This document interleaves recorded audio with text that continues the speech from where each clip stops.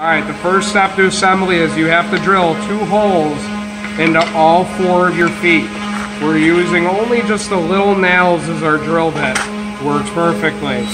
And make sure that this is tight by squeezing this right here. You're just going to drill all the way through, pushing down. 2 spots.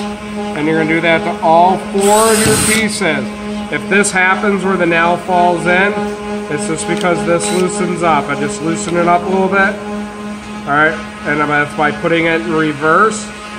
So if I put it in reverse, it opens up, forward closes it. That's the forward reverse button. So I'll put the nail back in here, put it in forward. Gotta have it, make sure it's centered in the teeth. Alright, and then I'll go back and redo it.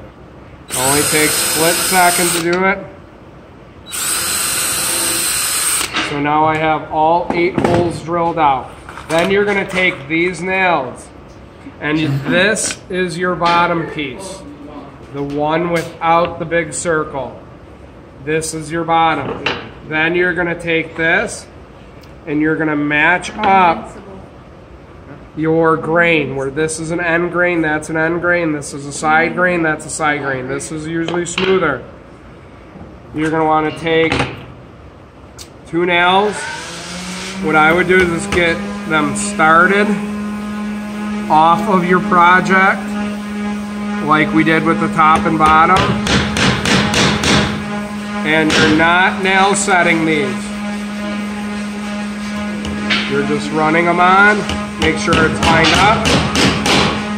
So you're going to do it like that. Then you would put that one here, that one here, that one here. You would hammer all of these in, and that is your bottom. Then you're going to take it from here. Can you pause it?